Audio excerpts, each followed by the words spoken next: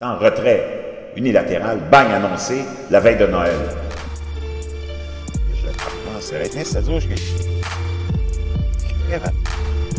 avec aussi, je manquais ça, tu m'as juste dans et non. Saut à l'heure.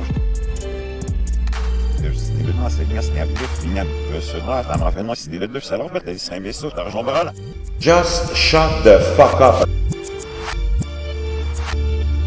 Just shut the fuck up, parce qu'il est vraiment fâché.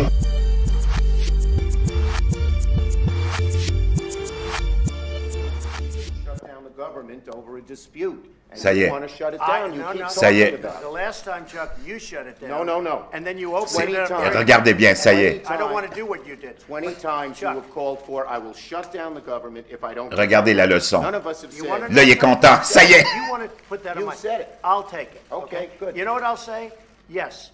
Ça y est.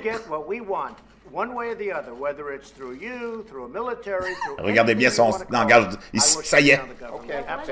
And I am proud, and I'll tell you what, I am proud to shut down the government for border security, Chuck, because the people of this country don't want criminals and people that have lots of problems and drugs pouring into our country. So I will take the mantle. I will be the one to shut it down. I'm not going to blame you for it. The last time you shut it down, it didn't work. I will take the mantle of shutting down. And I'm going to shut it down for border security. You shouldn't shut it down. Thank you very much, everybody. Il dit, OK, tu veux me mettre ça sur le dos? Moi, je le prends de blâme, Chuck. La dernière fois, c'est toi qui l'as fait fermer le gouvernement, puis ça n'a pas marché. Une journée après, tu es revenu, puis tu as accepté ce que je proposais. Il dit, moi, tu veux que je le prenne le blâme pour la fermeture du gouvernement? Il dit, je vais le prendre, et je suis fier de le prendre parce que je le fais pour la sécurité du pays. Il est complètement... Voyez-vous, chers amis, c'est ça la présidence de Donald Trump. Tout se fait en public. Ceux qui l'accusent d'être un dictateur. Je ne sais pas dans quelle dictature vous pouvez comparer ce genre de scène-là, mais tu verras ça d'une part ailleurs. C'est tout ça.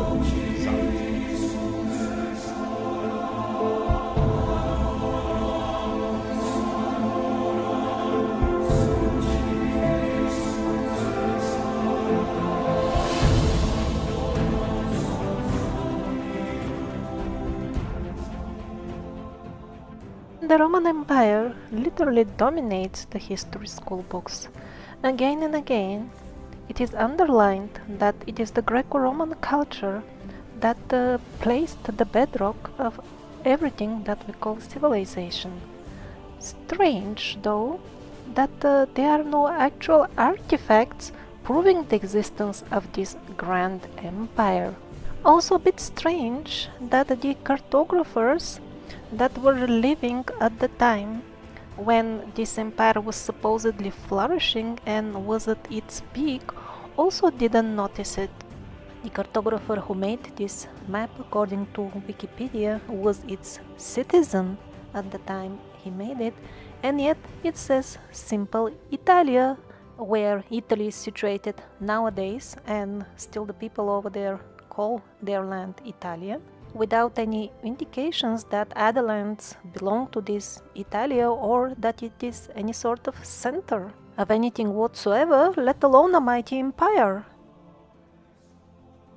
Or maybe the famous map of Ptolemy. Here we read, the Ptolemy world map is a map of the world known to Hellenistic society in the 2nd century. So with big letters he mentions Dacians and Aryans and other Africans, and for the supposedly the Grand Empire that was at its peak at that time, just a small Italia and no sign that it was governing all the civilized world. And again, the cartographers supposedly lived in this very Roman Empire and exactly at the time of its peak.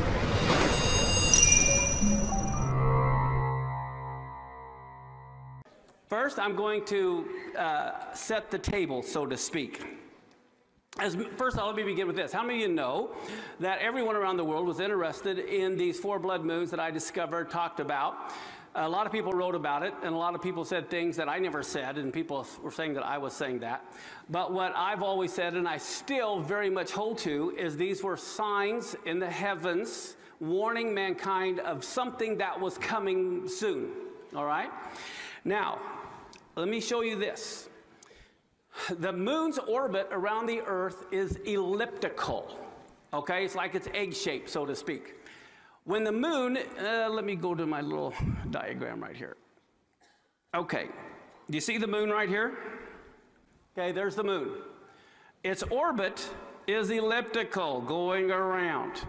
Now, sometimes when it goes around, it's not always the same amount of distance. It might be like this the next time. So sometimes it's close, sometimes it's far away. When the Earth is at, or the moon is at its furthest point from Earth, it's called the apogee. It's a long ways away. When it's at its closest point to Earth, it's called perigee. Okay, everyone got that? Okay. Now, whenever you see the sun, the earth, and the moon in a straight line, it becomes a great Scrabble word. Syzygy. Okay? Now, but if you go back and look here, you know, the moon is over here. Here's the sun, we're saying, right in here, glowing this way. The moon is here. The Earth is here. It's not in syzygy. It's not in direct alignment. You know, when the moon is in direct alignment between the Earth and the sun, we get an eclipse, right? Okay. Now, we are about to see a record-breaking super moon. It's the biggest in nearly 70 years. Now, the moon looks real big if it's seen just over the horizon. If it's real high in the sky, it doesn't look like a big supermoon because it's so high in the sky. So the best time to see a supermoon and looks really big is if you're up when it just crests the horizon. Now, how many of you know the number 70 is very significant? Well, here's a news article. Well, first, let me tell you this. Normally, scientifically, you only get like one supermoon every year in a couple of months. It so happens this year we have 3 supermoons in a row. There's one in October, there's one in November, and there's one in December. But the one in November is the super duper moon. Okay? What is meant by a supermoon? A supermoon is when it is a full moon, okay? And it's at its closest point to Earth. If it's a full moon and it's at apogee, if it's far away, that doesn't make as much of a difference if it's at perigee. If it's at its closest point to Earth and it's a full moon, now it looks really big because it's closer, right? Okay. We have 3 full moons in a row that all appear at apogee. But this one in November is special. Okay, what do we find? First off, it's the same night we have Ari Abramowitz. Now, supposedly, because we're going on daylight savings time, according to science data, the sunset is going to be here in Seattle about 4:30 in the afternoon, and the moon rises at 5:18. So here in Seattle, if it's not cloudy, that's a big if, you'll be able to take a picture of this super moon coming up over the horizon an hour before we meet with Ari Abramowitz. Okay, now here's a newspaper article, I believe. It says we're about to see a record-breaking supermoon, the biggest, like I said, in nearly how many years? It's the closest full moon in this century. Now look at this next paragraph. If you only see one astronomical event this year, make it the November supermoon, when the moon will be the closest to its Earth since it's been, since January, what year? 1948. Wow. 70 years, right before Israel becomes a nation. Here we have these 3 super moons in a row. All right, the biggest one is just in a week and a half on Monday night, November 14th. It says here at the bottom that it won't happen again until November of 2034.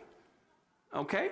So I just wanted to point out that you have 3 supermoons in a row, with the biggest one happening this next week, right before the flood takes place, biblically.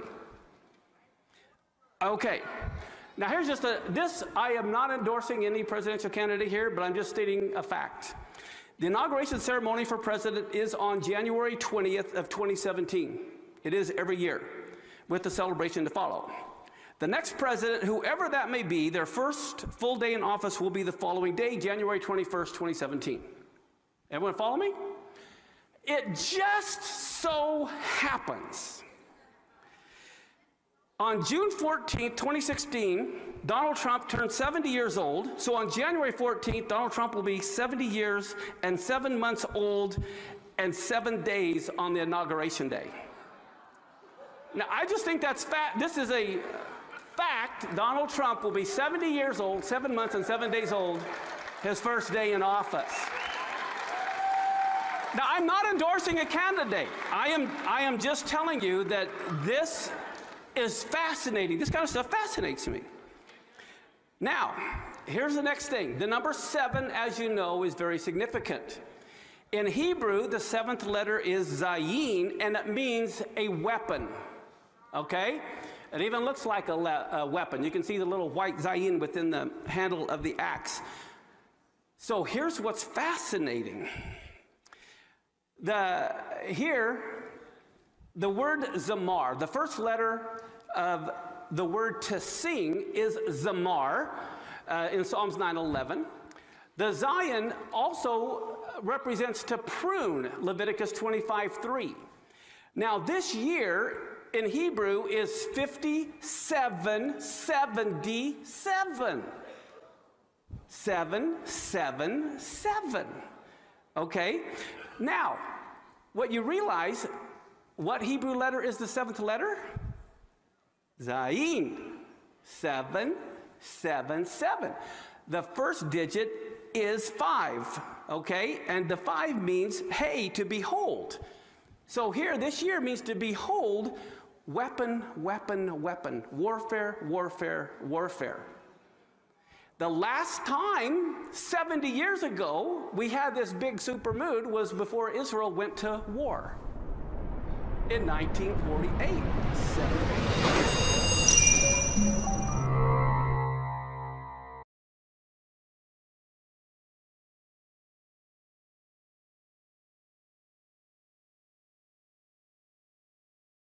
Freedom of Information Act leaks CIA documents, future pole shift, 1,000-mile-per-hour winds, and 10,000-foot-high tidal wave burying North America in less than 3 hours. It's titled The Adam and Eve Story by Chan Thomas. I was fortunate enough to actually find a 1965 copy autographed and inscribed by the author. Just ordered it. Should get this any day now. Super excited. But this is literally a sanitized copy that I'm going to share with you now. And yeah, they put some hand sanitizer on it to make it palatable for you guys. But why in the world would the Central Intelligence Agency classify a 65-page story of cataclysms, Adam and Eve, unless there's something to it? Maybe it isn't just highly concentrated swamp gas from Uranus. Let me read some excerpts from this to you guys right now. An audible low rumble grows to a thundering roar. The earthquake starts unlike any in recorded history. California, the mountain shakes like ferns in a breeze. Pacific Ocean rears back, piling into a mountain of water more than 2 miles in height, then races eastward. With the force of 1,000 armies, the wind destroys everything in its path with supersonic bombardment. A mountain of Pacific seawater follows the wind east, burying Los Angeles and San Francisco like grains of sand. Nothing stops the onslaught of wind and ocean. Across the continent, 1,000-mile-per-hour winds and earthquakes leave not one place untouched. Any places the Earth's molten sublayer breaks through and spreads a sea of white-hot liquid fire, adding to the doomlicious Armageddon exotica. I added that. Do you like that? Within 3 hours, the wall of water buries the land under 2 miles of water, coast to coast. Antarctica and Greenland, with their ice caps, now rotate around the Earth in the torrid zone. What does that mean? Well, let me show you. Here's the torrid zone. Hold on a second. Will you just look at it? There we go. The torrid zone. Well, that's where Costa Rica is. So you're saying that the ice caps are going to be in central Earth now. Central torrid zone. Wow, that's quite the change, folks. That's quite the change. Now, let's go back to this sanitized copy. Once again, I can't wait to get the original autographed and inscribed by the author. I'm so glad that I was fortunate enough to get a copy of this. Super excited. But let me share with you a little bit here. Talks about the next cataclysm, the great floods, the story, the event, Genesis, and the conclusion of the author. But the next cataclysm, like Noah's 6,500 years ago, like Adam and Eve's 11,500 years ago, this too will come to pass. So I shared with you just bits and pieces, with a rumble so low as to be inaudible, growing, throbbing, then turning into a thundering roar. The earthquake starts, only it's not like any earthquake in recorded history. Now that sounds like also maybe some type of weaponry used to cause the earthquake. In California, the mountains shake like ferns in a breeze. The mighty Pacific rears back and piles up into a mountain of water more than 2 miles high, then starts its race eastward. So, a mile is what, 5,400 and something feet? That's 11,000 feet, spanning the North American continent from west to east in 3 hours. So that would make me think that even Denver, the mile-high city, is not going to be safe unless, here's what I think. Let's say that there's some validity to this vision, to this story, that a 2-mile-high tidal wave starts from California. It's not going to be 2 miles by the time 2 miles in height by the time it reaches Colorado. With the force of 1,000 armies, the wind attacks, ripping, shredding everything in its supersonic bombardment. The unbelievable mountain of Pacific seawater follows the wind eastward, burying Los Angeles and San Francisco as if they were but grains of sand. Nothing but nothing stops the relentless, overwhelming onslaught of wind and ocean across the continent. The 1,000-mile-per-hour wind wreaks its unholy vengeance everywhere. Mercilessly, unceasingly, every living thing is ripped into shreds while being blown across the countryside, and the earthquake leaves no place untouched. In many places, the Earth's molten sublayer breaks through and spreads a sea of white-hot liquid fire to add to the Holocaust. Sounds like Yellowstone. Within 3 hours, the fantastic wall of water moves across the continent, burying the wind-ravaged land under 2 miles of seething water coast to coast. In a fraction of a day, all vestiges of civilization are gone, and the great cities, Los Angeles, San Francisco, Chicago, Dallas, New York, are nothing but legends. Barely a stone is left where millions walked just a few hours before. A few lucky ones who managed to find shelter from the screaming wind on the lee side of Pikes Peak watch the sea of molten fire break through the quaking valleys below. The raging waters follow, piling higher and higher, steaming over the molten earth fire and rising almost to their feet. Only great mountains such as this one can withstand the cataclysmic onslaught. North America is not alone in her death throes. Central America suffers the same cannonade. And Gatorade. Would you like some Gatorade? It has battery acid in it, but it's good for you. What was that stuff they were putting in Gatorade? And then that little girl exposed them, and they're like, oh, okay, you're right, we're sorry, we won't put battery acid in anymore. It was some type of, it wasn't battery acid, but it was some type of nasty chemical. And the news made it seem as if the little people won because Gatorade decided to take this nasty chemical out of their product. It's like, okay, we're sorry. All right, I'm divagating. Let's get back to this. A few lucky ones who managed to find shelter from the screaming wind on the lee side of Pike Peak watch the sea of molten fire break through the quaking valleys below. The raging waters follow, piling higher and higher, streaming over the molten earth fire and rising almost to their feet. North America is not alone in her death throes. Central America suffers the same cannonade. Wind, earth, fire, and South America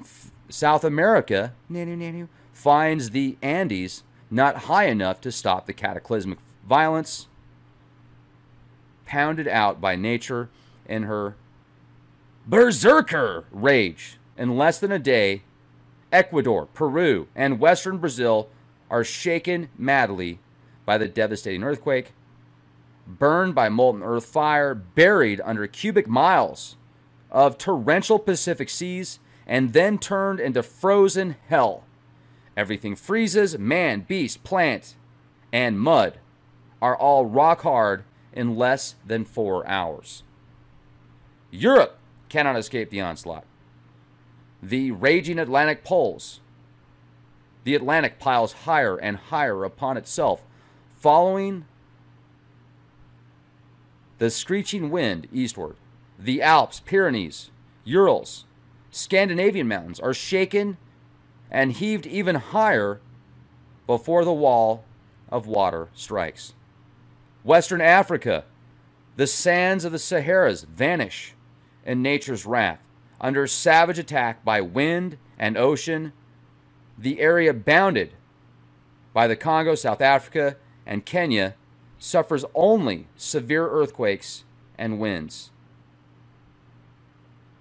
No inundation. Survivors there marvel at the sun standing still in the sky for nearly half a day. So the sun stands still for half a day.